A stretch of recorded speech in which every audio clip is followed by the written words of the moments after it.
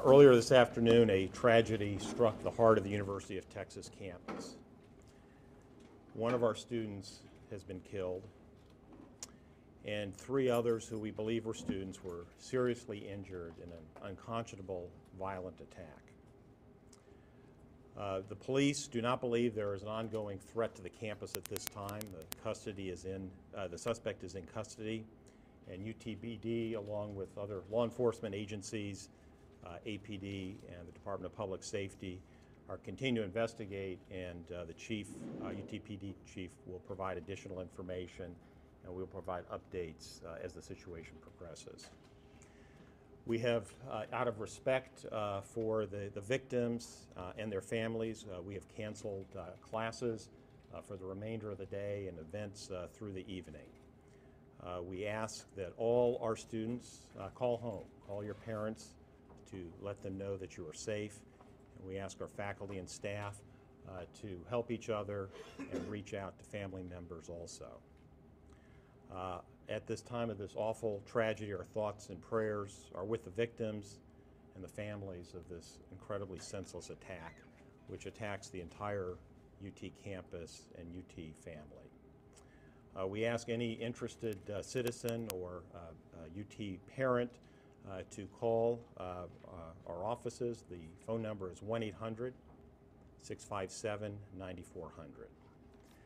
This breaks my heart to have to announce this. It breaks my heart that any of our students are touched by tragedy. They come here to learn, to look to the future, and our faculty and staff are here to nurture our students and provide them the education that they deserve.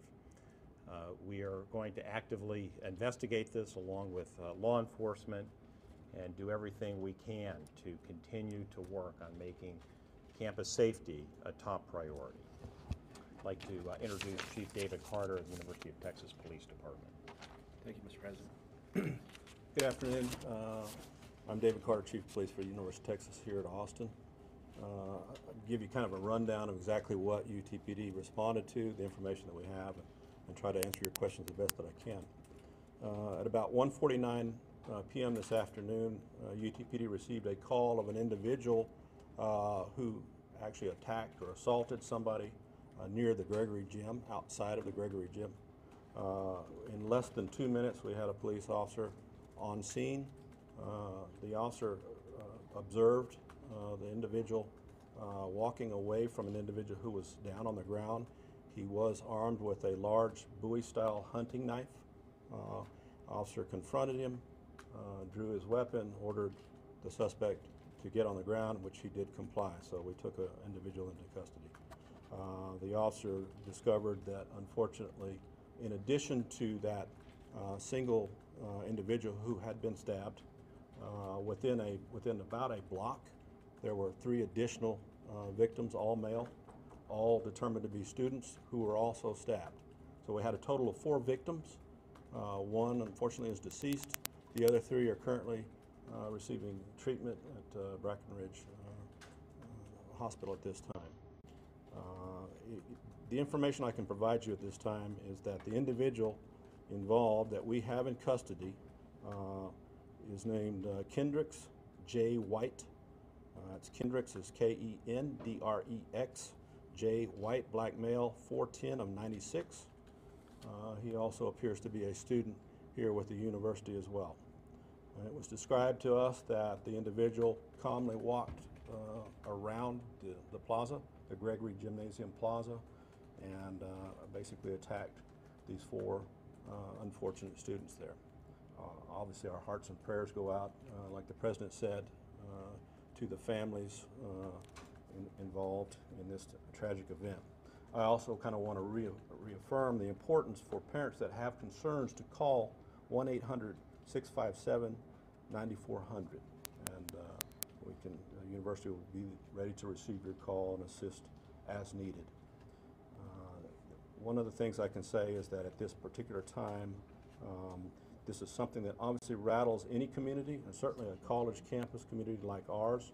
We are very fortunate here at UTPD, or the University of Texas. We have great partnership with both the Austin Police Department as well as Department of Public Safety, and they're both assisting us in terms of investigation. We're going to be working specifically with APD Homicide in the investigation of this particular tragic event.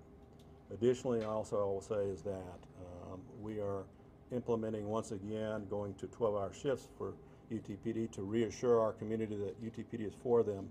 Likewise, Chief Manley from APD as well as Commander Ortiz from DPS have assured us that they're here to help us as well in terms of whether it's additional patrols around campus. We recognize that there have been a significant number of discussions on social media about all kinds of things that we cannot confirm are true. Other kind of related incidents involving violence that are either on or around campus. Each and every time we receive a call, we share that information collectively, working with APD and DPS as well to understand what happened here today and bring the offender to justice. Again, I want to stress that the campus is at this time, there's no ongoing threat from this individual. He was brought into custody within 2 minutes, but unfortunately, those 2 minutes, he was able to, injure some of our students. Can you repeat the spelling of his name? I'm sorry? Can you repeat his name and spelling? Yes. Kendricks J. White. That's the first name is Kendrex. Middle initial J. Last name is White. Common spelling. And with that, I'll happy to entertain questions. Birthday was what again, 5/10/96? 4/10 of 96. Four. Is there any suggestion that the victims are related or any suggestion of a motive why they were chosen? You know, at this particular time, we do not know. We have upwards of 25 witnesses. So this investigation is going to take a little while. We have obviously 25 witnesses, most of which are actually students on campus. So we have to take care of them, get the information from them. So his motivation, what was going through his mind, I can't answer at this time. Do we know if it's related to the graffiti we've seen on the fraternity houses? We do not know that. In other words, it would be premature for me to indicate or to suggest one thing or another at this point. Was the campus emergency alert system ever utilized? Yes, a text was sent out at some Was point. the siren used? No, Why no, is that? because the siren would have indicated there's something else going on, like a lockdown or something along those lines. However, as soon as the officers arrived, they took the individual into custody, so there was no ongoing threat at that point. What would warrant a lockdown? If, for example, we had responded and we didn't know where the individual was, because then you could say that there was obviously an ongoing threat to campus that we would need to respond to. Thank you. Sorry. Do you have any information about why Moody College of Communications was evacuated? There were other reports of other kinds of things, perhaps misinformation. I don't know the specifics on that, but I know that there's no ongoing threat. Right now, there's a message out saying, West Campus residents remain inside with doors locked. We will keep you up to date with confirmed information. Is that the other incidents that you had referred to or alluded to kind of discreetly? I'm not sure which one you're referring to. It's what's happening right now near 26th Street. Okay. Oh, that would be wrong jurisdiction. Okay, we're in close working with APD in terms of, but at the present time, we're not aware of any active threat other than the fact that, as I mentioned before, there's a lot of speculation. Anytime there's a large incident like this, you're going to see information going across social media, and hopefully we can get in front of that and share enough information for our entire community so they understand what's going on. That's from USG, UT Student Government. I wanted to ask you really quick about the alert that went out. I guess it went out about 2:14 or so is what some students were telling us, about a half hour after the incident had happened. I don't know the timing on that. If the subject had not been in custody, would you have used that alert sooner? So one of the things that I just mentioned before, if there is a active ongoing situation on this campus where we have somebody that's causing active harm, and we've responded, but we don't know, then obviously we're going to do other kinds of issues. We're going to put out that emergency notification. We'll use the outdoor warning system. And in this particular case, the individual was taken into custody instantly, basically as soon as the officers were on scene. So you can understand that while people are obviously concerned and sharing information back and forth with each other in terms of what may or may not have happened, the situation was resolved fairly quickly. Can you Needless confirm? to say that there was a guy with a concealed carry permit who flashed his gun at the suspect. Did he heard that at all, or do you know if that played any role in getting him stopped? I have no information like that. Can you confirm that all the victims were members of fraternities? I cannot. at Was this there point. anything that tied the victims together? Did they know each other? Was this strictly random? We absolutely don't know at this time. In other words, I would suggest to you that there was a lot of students walking at that particular time. The fact that the individual actually didn't just attack people that were right there. He walked a little ways and then stabbed another individual and so forth. So there's no reason to believe that they're actually connected. Excuse me if you said this was, what race were they? Were they all white? The students, I believe, were, I think, 3 white and 1 Asian. Can you tell us if there was a heightened alert for group students before this incident happened? We've been told by students that fraternities and sororities were telling each other to not wear their Greek letters and turn shirts inside out. Was that something your department was already aware of? So, you know, obviously the university, and I've said this many times to many of you, is that University of Texas is in effect a medium-sized city with our daytime population somewhere around 80,000. So there's going to be all kinds of issues. We're also a community of folks that are you know, highly engaged in a whole variety of different things. So the issue of vandalism involving fraternities, that was known.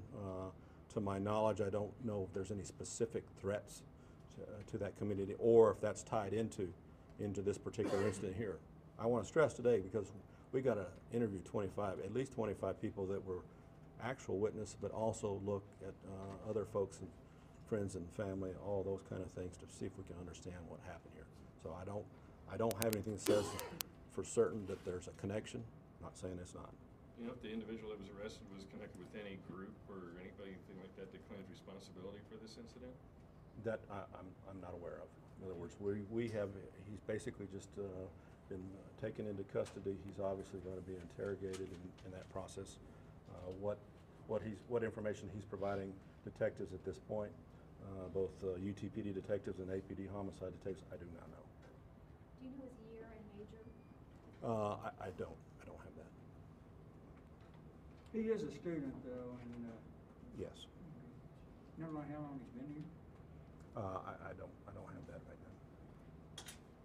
Any idea what the banner could mean that was hung on, I think it was outside on the communications building that said tuition pays for bombs? You know, I don't think there's any connection to this particular incident. I don't know what the motivation. There's political banners and flyers that come up from time to time. I'm not sure what that is. Okay, so I need to make a correction. I appreciate everybody's patience on this. For our parent number, this is really important to get. The actual number is 1-866-657-9400. So instead of, I think we said 1-800 before, but it's actually 866-657-9400. And again, that number is for parents, loved ones to call in if they have concerns. Forgive me if I missed this. Did you give an age on the victim when he passed away or anything else? I believe all the victims were in their either 20 or 21. So given the statements you made earlier about the timing the alert went out, do you think 30 minutes was acceptable? 30 minutes passed between the time EMS tweeted that there was a situation going on campus and then the UT alert went out about 30 minutes later. There's two things. You know, the university tries to put out information as quickly as possible so people will know. But there's a difference between putting out information to help people understand and alleviate their fears, and then also putting out an emergency notification. So we have a timely warning system. So this would have fell within time warning because there was no ongoing threat. We had him in custody as soon as we arrived. So it's a little bit, there's two different situations. Is there somebody that's actually running around that's actually was doing this at the time? That's where we would use the emergency notification protocol, including, you know, using the audible alerts and the outdoor warning systems and stuff like that. So that's an information thing. Obviously, you want to put out information as quickly as you can, but you want to make sure you get it right. Okay, we're gonna do 2 more questions.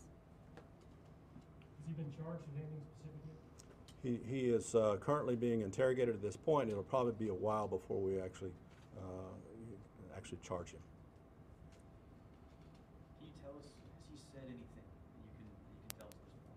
No, not to the officers on scene. That would be something we have to find out through the process right now. So at this point, you believe he's working completely alone? You don't think he's connected to anyone else who wants to cause harm to any other students? I don't know what his motivation is, but we don't have any information that would suggest there's something else going on.